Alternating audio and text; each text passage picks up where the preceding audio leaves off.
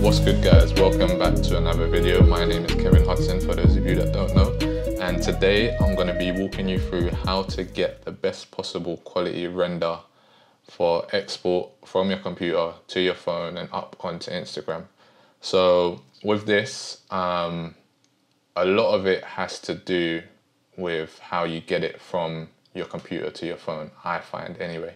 Like, the render, of course, is essential, making sure you got the right settings, but I find where a lot of people fall short is getting the clip from their computer over to their phone, because there's a few methods that people tend to use because it's easy, but it's not always the best way.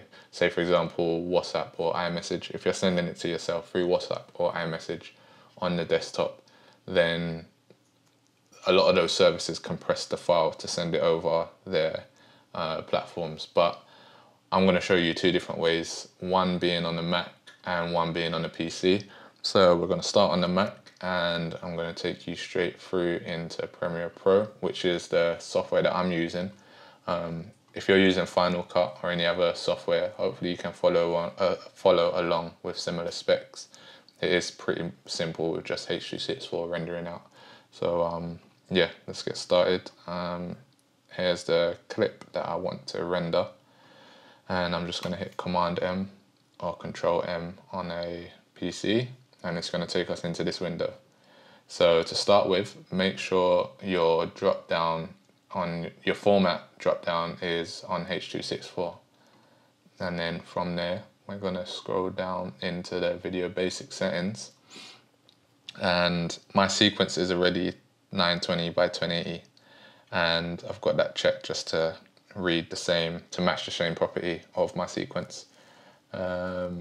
But yeah, just make sure yours is matching, or if you want to change it, you can change the width. That's completely up to you. And then from there, we're going to go to encoding settings. Yours might look a bit different to this. So what you're going to do is change it to this. And again, if you're using Final Cut, there's probably different ways of doing this. But in Premiere Pro, you're going to click Profile, make sure it's high, and then on the level, make sure it's 5.2, and then go down, and then I leave my bitrate encoding on VBR 1 pass, the target bitrate between 15 and 20, and the maximum bitrate at around double that. So if it's 15, I put it at 30, if it's 20, I put it at 40. For 1080p clips, this is perfect and absolutely fine in terms of the bitrate. You don't really need to go much higher. If you're going higher, you're just seeing your estimated file size increase, which is not needed because they're literally just for your phone and you're not really going to see a big difference. So I'm going to put that back down to 15, put that down to 30, export that out. So once that's exported, you're going to find your clip. And like I said, I'm going to show you two ways of doing this. Right now is the Mac way, and it is using AirDrop. Obviously, to use AirDrop, you need to have an iMac or a Mac computing device along with an iPhone. And what you'll do is right-click your footage, go down to Share, AirDrop, and then your phone should pop up. If it doesn't pop up, then make sure it's unlocked and your AirDrop is open to receive files from everyone. And then just click it, and then it will send over to your phone, and here it is, popped right up on my phone. And as you can see, I've got the full video clip right here, 1080p in full quality, and yeah, it's looking perfect.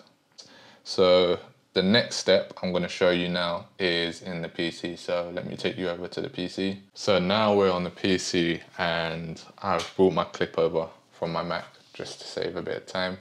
Obviously, you would have done what I've done previous, and to get it over onto your phone in the best quality from a PC is using Dropbox. So the best thing to do is go to the Dropbox website, download Dropbox, install it, and you will get 2 gig free, I believe, worth of storage space to be able to use.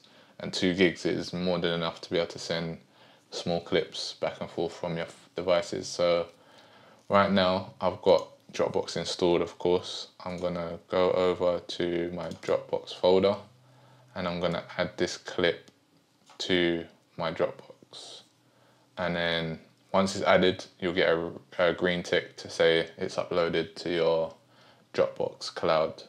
So from there, we're gonna download Dropbox and install it on our phone, log in, and you'll have access to all the files that are in your Dropbox. So let me head over to the phone and show you what that procedure looks like.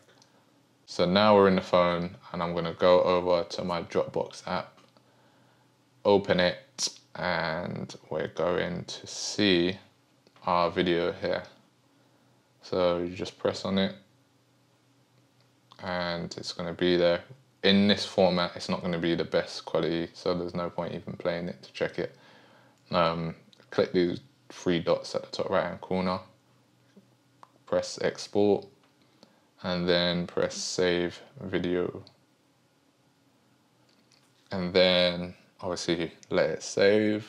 Now once that's saved, you should have got a prompt to say save to photos, and that's obviously your Photos app.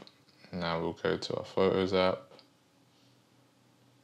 and go to the file, and it's right there.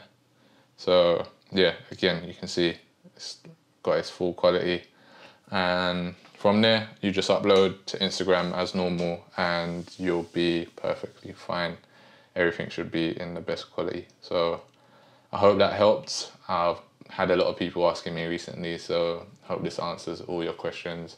If there's any more videos you would like me to do of quick little breakdowns like these, I can whip them up pretty quick. So yeah, just give me a shout, drop me a comment, a DM, whatever it might be, and I will get it sorted.